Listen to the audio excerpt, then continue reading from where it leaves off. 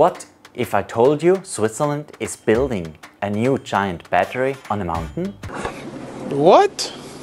No, it's not science fiction. It's called Gornerli and it's kind of a big deal. It's a new high-altitude reservoir planned above Zermatt near the Gornerli Glacier. So, the Gornerli stores meltwater in the warm month and unleashes it when everyone is shivering and binge-watching Netflix in January. It'll hold about 150 million cubic meters of water, enough to produce 650 gigawatt hours of clean, renewable energy in winter. With this amount of power, you could wash your lucky t-shirt 650 million times. Is it built yet?